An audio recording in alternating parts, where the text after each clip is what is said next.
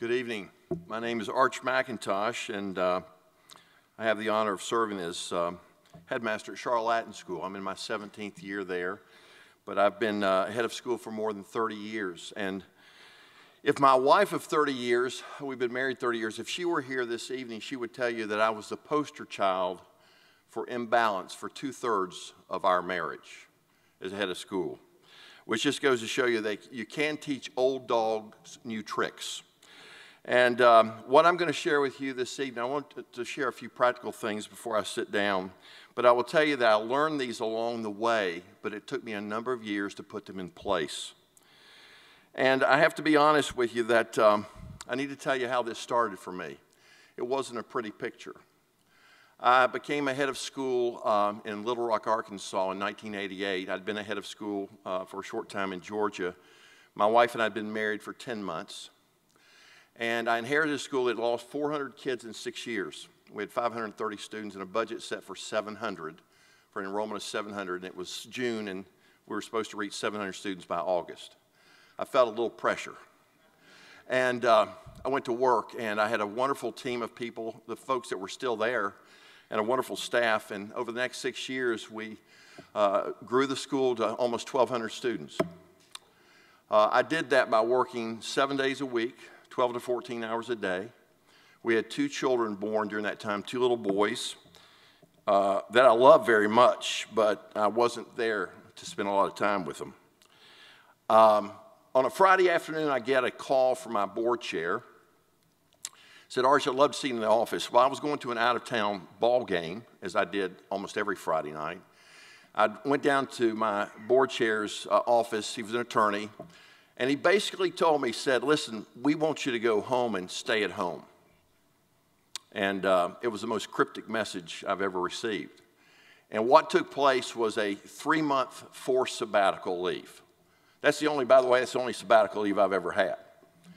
I was put on sabbatical leave by a very caring board that was concerned because I was burning out, literally burning out. In fact, I pulled in several of my colleagues at the request of my board chair to ask them what they thought about my current condition.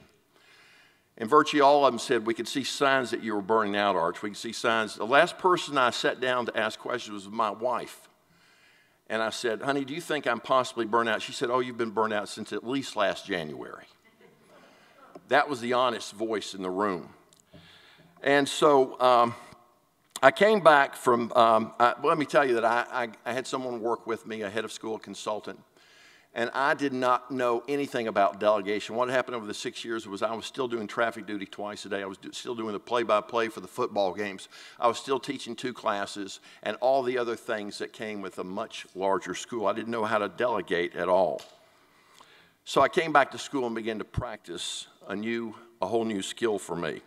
When I came back, I asked a young man who went on to the Boston Institute of Art to do a picture, to draw a picture, because what I decided to do was I needed to base my life on priorities. So I came up with this. You can't see it where you are, but essentially there are 4 mountain peaks. 4 mountain peaks. And each one represents a priority of my life: faith, family, career, and health.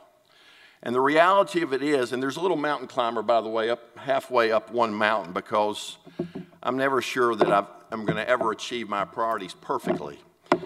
But I wish I could tell you that I began to immediately to live my life according to those priorities. I did not. It took me years of work. And I will tell you that for 2/3, as I said, of my career, or of my marriage, my career dominated that. But slowly, surely, I began to work on this. I remember being in the second Klingenstein Heads group up in New York back when we did 4 weeks. And I was the youngest of 10 heads, and I remember we were talking at a break, and I said something, we were talking about vacations, and I sort of proudly said, well, I never take my full vacation. And Dr. Bob Shirley, who's here in the audience, who was a mentor of mine, I remember Bob said to me, he turned to me like this, he said, son, that's just plain stupid. Wake up. Bob, the sad news is, well, I didn't take your advice to heart immediately, but I will tell you, I've learned since then. And so what I did was I began to practice how to delegate and how to live my life differently. And what I'd like to do is just share with you a few practical things that I've learned that have changed my work-life balance. Number one, who owns your calendar? Your administrative assistant, the students, teachers, parents at your school? Well, I don't know who owned mine, but it wasn't me for a long time. I remember Rob Evans lecturing to us at an NK state conference in 2002, and he was chastising the school heads because we always talk about not having enough time. And as he pointed out the obvious there, you know, there are only so many minutes in an hour, so many hours in a day, so many days in a week and in a year. And he said, you need to own your own calendar. I used to take the school activity calendar. You've got one of those activity calendars that continues to grow. You know, Pat Bassett used to say, take something off, put something on. We just put stuff on our calendar at school because we've added programs. And, you know, our school has almost 1,500 kids, and we have 69 athletic teams. You can just imagine all the programs. But you know what? I used to take that activities calendar, take it to the beach with me, and I would take a yellow pen, I'd highlight everything that I wanted to go do from August through June. And then I'd give it to my assistant to put it in my calendar, and sometime during the school year I'd think about vacations. You know what I do now? I take that activities calendar, I get a red pen, and I put in all my vacations. I put in when I'm going to get off work. I build in 5 days to work from home, particularly after particularly busy seasons of the year where I need to be at home and I don't have to get up at 5:30 in the morning. I own my calendar, not the other way around. I used to get a lot of pride in being on lots of boards. I could name all the boards I've been on in my career. At one time, I was serving on 7 different boards when I was in Little Rock, Arkansas. I was burning out. Now, I'm not even in Rotary anymore.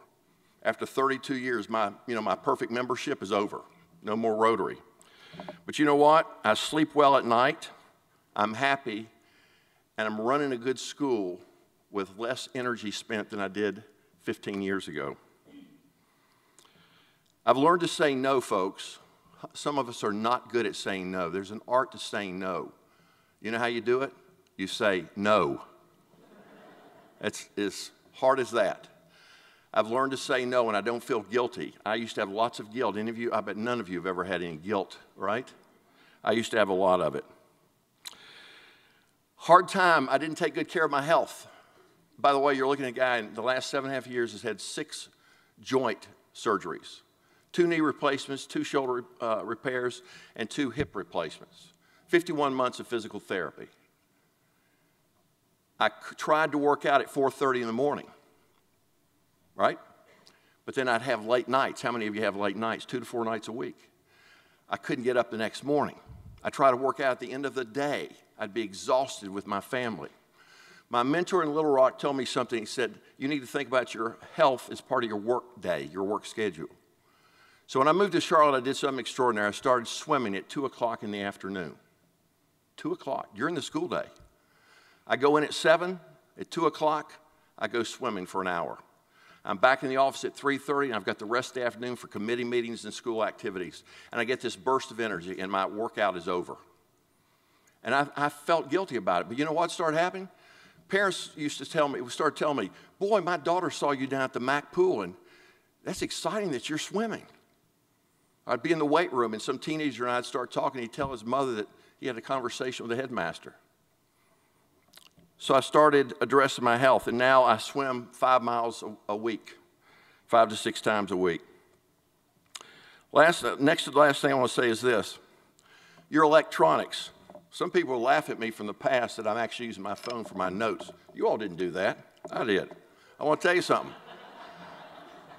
Let me tell you something. My electronics do not control my life. How many of us put out of office on our computers, and then we're responding to emails the whole time we're at the conference? We put a voicemail up. You know what? I actually live by what I put on my voicemail in my phone. And what I learned was this, and Steve Robinson, Pat Bassett, and I used to have disagreements about this, because those are the fastest guys respond to emails I've ever seen. But I learned this. People will expect you to respond as fast as you respond. And you know what I've learned? And by the way, I'm good at returning messages. But do you know what percentage of my emails are urgent versus important? About 95%. They're urgent. They're not important. And so I've trained the people in my school to realize I'm not going to respond quite as quickly as I might have otherwise. So if I put out of office, that means I'm out of office until Wednesday morning of this week when I start returning my email messages. Some of you think that can't be done. It can. It actually can. Be strategic in attending activities. You can't come to all the athletic events, but take your calendar and be sure you're selective and pick out certain things, whether it's in the arts or athletics. I have to be visible at my school, but I can't be at everything. Can't possibly be. And lastly, how many of you have an accountability partner? I do. I have a small group of guys that I meet with every other week. And we ask each other tough questions about how we're doing as husbands and fathers, as heads of schools. And they're my accountability partners. And I don't lie to them and they don't lie to me. And they keep me honest about what I'm trying to do in finding a balanced life and meeting the needs of my family, meeting the needs of my school. And you know what I've discovered? Now that I'm not working 60 hours a week and I actually spend time at home, I take better care of myself physically, and I have a wonderful staff that I can delegate to. And my staff in Charlotte will tell you I'm a really good delegator. Wouldn't you say, fellas? Yeah, I'm really good at it. I've learned that art. But I would tell you this, I honestly believe this. I believe I'm a better head of school right now than I was 10 or 15 years ago. Not because I'm working harder, but because I've learned how to work in a way that allows me to take care of my school community while taking care of myself. I encourage all of you to do that, and I thank you for the opportunity of being with you today. Thank you.